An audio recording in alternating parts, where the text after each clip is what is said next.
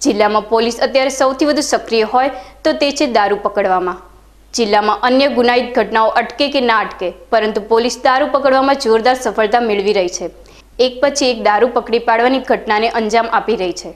દારૂ પકડવામાં પોલીસ એટલી સક્રિય બની ગઈ છે કે સરકાર દ્વારા લેવાયેલા નિર્ણયની વિરુદ્ધમાં જઈને કામગીરી કરી રહી છે। ગુજરાતના ગૃહમંત્રીએ તમામ આંતરરાજ્ય પોલીસ ચેકપોસ્ટ બંધ કરવાનો હુકમ કર્યો હોવા છતાં થરાદ પોલીસ દ્વારા ખોડા ચેકપોસ્ટ પર વાહન ચેકિંગ કરવામાં આવી રહ્યું છે અને પોલીસે ખોડા ચેકપોસ્ટ પરથી પસાર થતી એક સેવરલોડ કારમાંથી 39,900 રૂપિયાની કિંમતનો 131 બોટલ વિદેશી દારૂ ઝડપી પાડ્યો છે। પોલીસે આ સાથે મહેન્દ્રસિંહ શેખાવત નામના શખ્સની અટકાયત કરી છે। સૌને ખબર છે કે જ્યારે આંતરરાજ્ય ચેકપોસ્ટ ચાલુ હતી ત્યારે પણ ગુજરાતમાં પોલીસની રહેમ નજર હેઠળ દારૂ ઘુસાડવામાં આવતો હતો અને સરકાર દ્વારા આ ચેકપોસ્ટ બંધ કરી દેવામાં આવતા કેટલાક લોકો દ્વારા આ ચેકપોસ્ટ શરૂ કરવા માટે ઘણા જ પ્રયાસો કરવામાં આવી રહ્યા છે।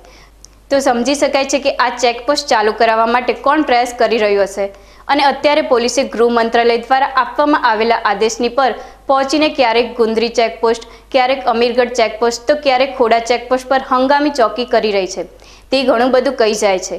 ત્યારે પોલીસે જેટલી મહેનત દારૂ ઝડપી પાડવામાં કરી રહી છે તેટલી મહેનત ચોરી, લૂંટ અને હત્યા જેવા ગુના અટકાવવા કરે તે જરૂરી છે, કારણ કે દારૂ કરતાં ચોરી, લૂંટ અને હત્યા જેવા ગુનાઓ પર ગંભીર ગુના છે અને પોલીસે પહેલા ગંભીર ગુનાઓ અટકાવવા માટે કામગીરી કરવી જોઈએ।